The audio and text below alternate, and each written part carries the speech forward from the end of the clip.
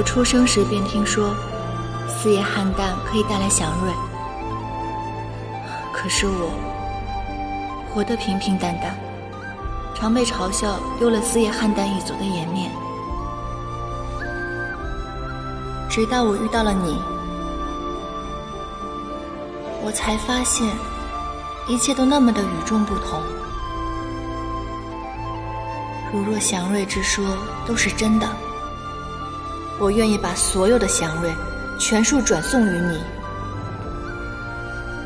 只要你平安归来，千万不要像仙君那样。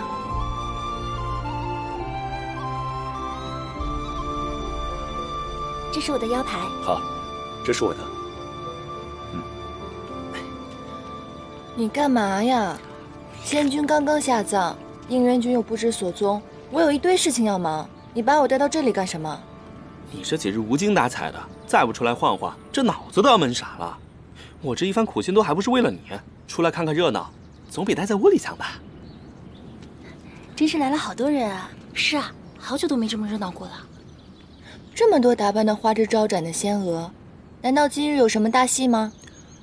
这帝尊为了庆贺大战得胜，此次瑶池盛宴操办得格外隆重，更是广邀3界众仙，许多在凡界修行的仙族都受邀前来。你不是平日里总觉得天界无趣吗？指不定今日一见钟情，喜而忘忧，加上我的迷人法则，再凭你这张小脸蛋，轻轻松松就能断送我的小命。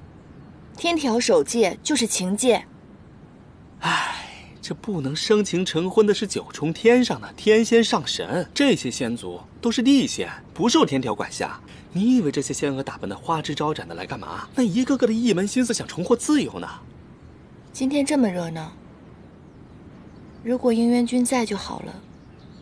他之前答应过我会来看我的演出，也不知道那天会不会来。瑶池盛宴乃是天界盛事，应元君从未缺席，到时候他一定会结束云游，重回天界的。既然是帝君要检阅，你更应该打起精神好好排练啊！东海龙王到。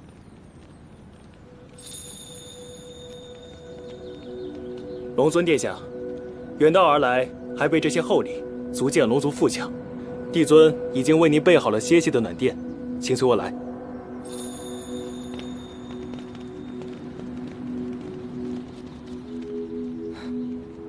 带了这么多厚礼啊！这有来有往的算什么？我可听说啊，此次前来赴宴的宾客帝尊都备下了厚礼，这藏宝阁囤的是满满当当。待欢宴结束后，便将赏赐的宝物随天河运下，分发至各个地仙府中。藏宝阁，那可是个荒僻无人、把手稀松的好地方。你想干嘛？